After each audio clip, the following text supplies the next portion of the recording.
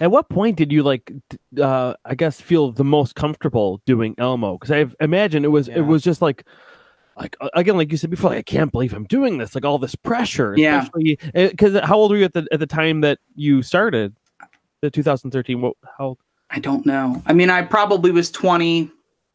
I'm 30 now. I'll be okay 31. So whatever that, I was in my 20s. yeah Yeah. There was a moment because yeah those first year or two were really rough because I was really just studying what came before. Study, study, yeah study. And when you play a legacy character, that's something you really have to consider. There's a laundry list of things you're thinking about. On top of already, you kind of already have to be good at the performance acting side of it and the manipulation side of it. I was going in to take over a character that had some of the strongest manipulation of these characters, so that was already sort of a lot to think about. So you're thinking about the previous performers' manipulation style. You're thinking about their cadences, do they have a diphthong, what are the regionalisms, and how do they manifest themselves in the character. All of those things were constantly in my brain, and I would just, when I wasn't working, I would be watching tape over and over and over, and video, not tape, over and over and over again, and just listening to Elmo over and over. And there did come a time where I could sort of relax. yeah I was very rigid in that first year or two, and it shows. I mean, in the performance, it's very stilted and it's by the books, but there is an insecurity in it. And I think, which is natural for any performer, you start doing a character and you don't really have it yet. And I felt the first time I had it and I felt confident was a show that Chrissy Ferraro wrote, who's one of our writers at Sesame. She's always had such a great way. She writes Elmo in such a wonderful way because she can really access all of his emotions. Elmo's not always happy in her scripts. Mm-hmm. Elmo can really feel things. And she wrote this beautiful show about, it was a Halloween episode, and I think it was my second year as Elmo, maybe. Halloween episode where he was dressed up as this astronaut, and it was his favorite astronaut character from comic books. And he made the entire costume by himself, so it was great. It was like this. It was really funny, actually. The shop built a water cooler helmet, and it was a real water cooler. So I had the weight of a water cooler tank over my head, which is heavy, but it was really funny, just the way it sort of moved. And he had aluminum foil on his space suit, and it was just all homemade and beautiful work.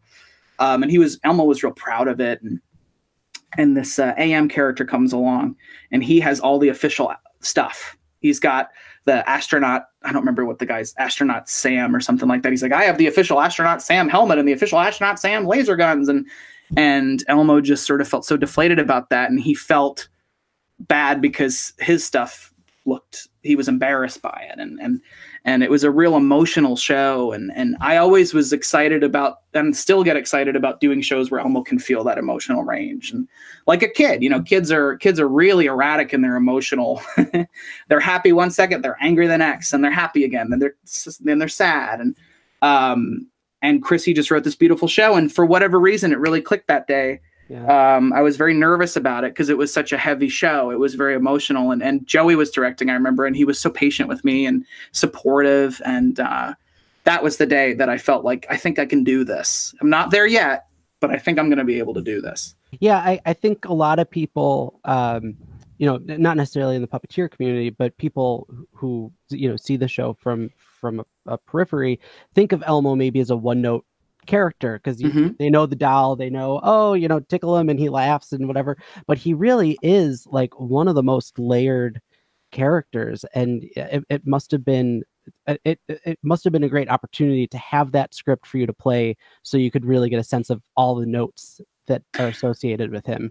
I always look forward to things like that. I sort of, when I started doing Elmo, kind of wrote a bio for myself.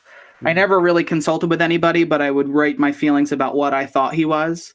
And I came to the conclusion that there are and I've now sort of adopted this theory that Elmo plays differently in different scenarios and different universes, right? So you have the series Elmo, who is a young child, and he has all of those things, and he can but he can also turn into a slightly older, snarkier character when he's on The Tonight Show or when he's in a live appearance, when he can sort of goof off with somebody.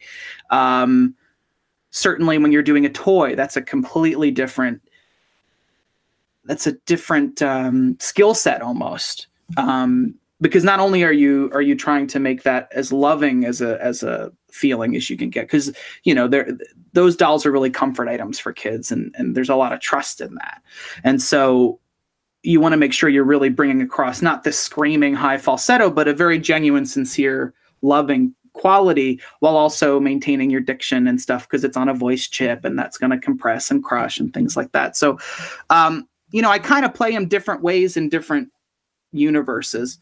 But at the end of the day, yeah, I think it was something I was excited about too, adding some layers to Elmo. And I'm always pushing for that. I'm always pushing for, does Elmo really love this? Can he not like it? Can he not like, I don't know, I'm just saying an innocuous thing, broccoli or whatever. Can we decide that that's something that is that, because there's a story then. If he loves it, that's the end of the story. So I'm always sort of pushing for that. And does Elmo have to love everything? Right. And and that is something I genuinely question. If I look at a script and I say, okay, well, does he really love umbrellas? Right. Can he be indifferent about umbrellas? Yeah. Because I always my favorite moments with Elmo were when Kevin could really be himself in live appearances and goofing in between takes, and it's a very rich character if you look at it. You can choose to look at it as what a lot of people see, but I like to think he's pretty layered if you're willing to look for it.